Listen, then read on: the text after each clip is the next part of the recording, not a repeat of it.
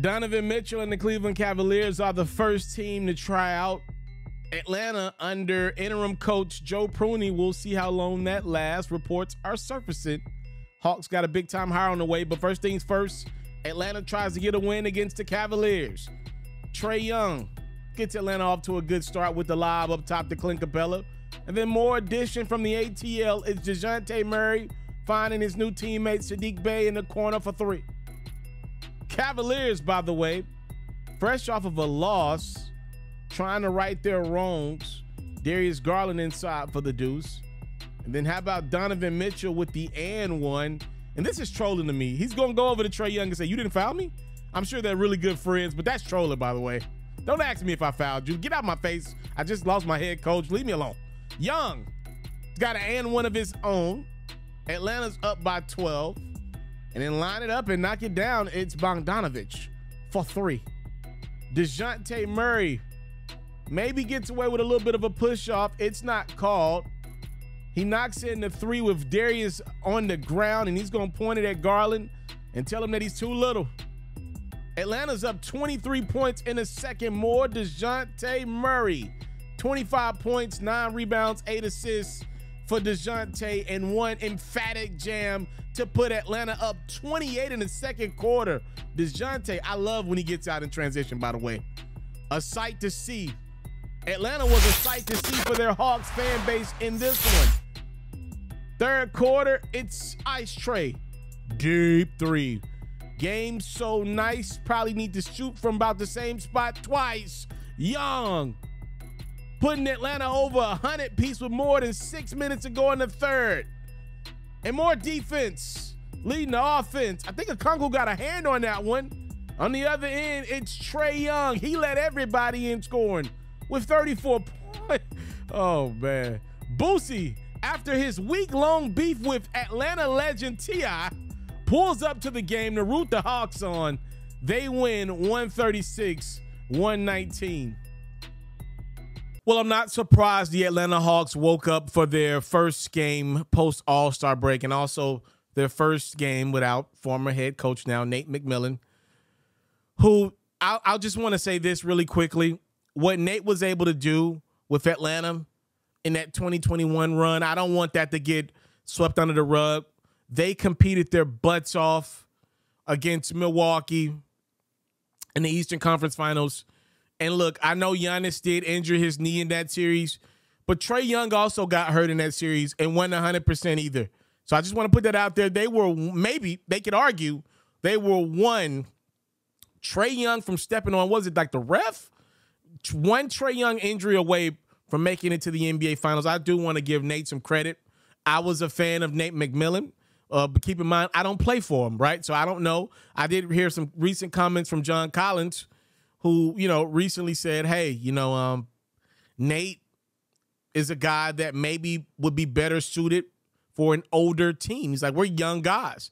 And I'm listening to some of those comments, and what bothers me, and y'all know I don't use the race card often. One of the reasons why I don't use the race card often is because I want it to matter when I do use it. I want it to mean, I want you to know I really mean it. As a black man in America, I want to be honest with you.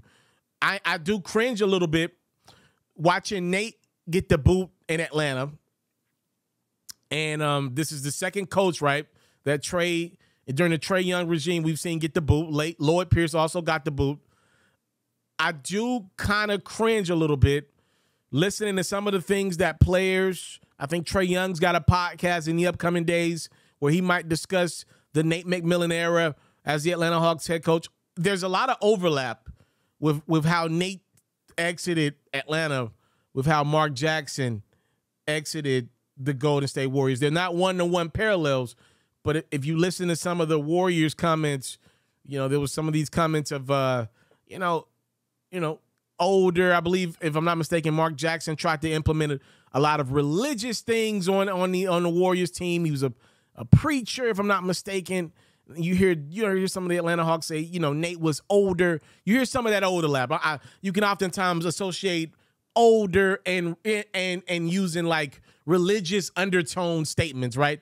The reason, furthering this conversation, the Atlanta Hawks are closing in on making Quin Snyder the former Utah Jazz head coach, by the way, really good coach, by the way, as their new guy. I would be dumbfounded and shocked to the curve if that deal doesn't become official at some point this week. Quin's going to be the new Atlanta Hawks head coach.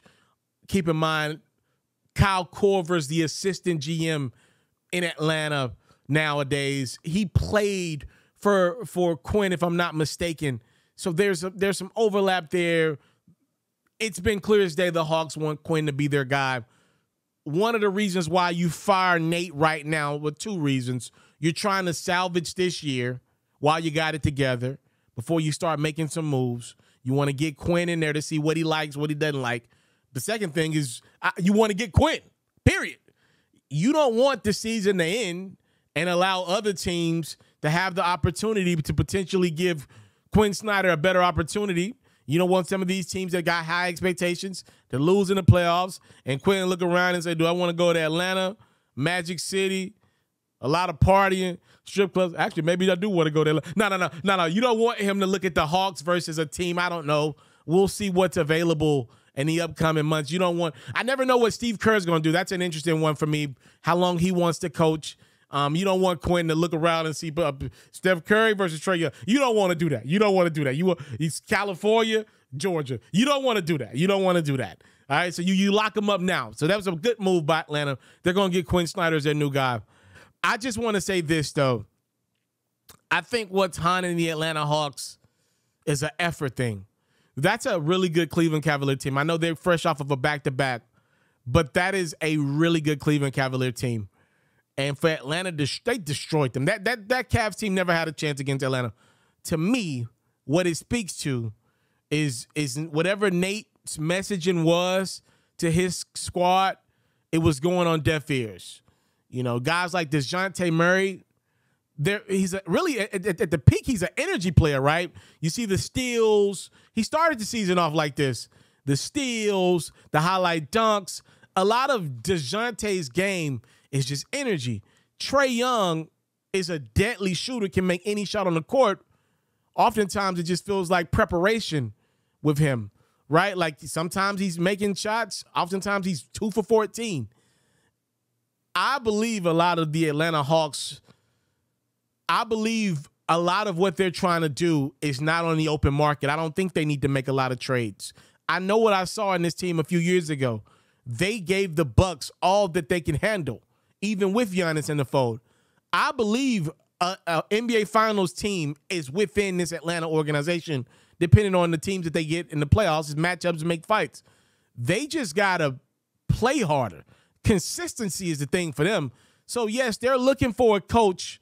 I don't know if Quin's this guy, but they're looking for a coach that relates to young people, that can get them through those winter months, November, December, January, February, like right now, and keep them afloat. They can win games in March, April. You know, the problem with them is they got to get there first. And unfortunately, it looks like Nate ran his course. I still think it was a year too early to fire Nate, but it looks like him and Trae's relationship was dwindling quickly. To be honest with you, as an African-American, it just feels like the black coaches, when it starts going south, it decays a lot quicker than some of their white counterpart coaches around the league. They seemingly get that extra year. Guy like Luke Walton even maybe was gifted with more than enough time. Like, it just feels like the black coaches, when it starts to go left, it's let's get them out immediately, versus I've seen some very awful coaches that are not black, deserve to be fired, but are given the benefit of the doubt. Nate had a fantastic run. I don't want that Eastern Conference run for Atlanta to get swept under the rug, man. It was a phenomenal run, and unfortunately for Nate, it's over now. The Hawks are moving on from Nate, and more times than not, they're going to hire Quin Snyder in the upcoming days as their new head coach.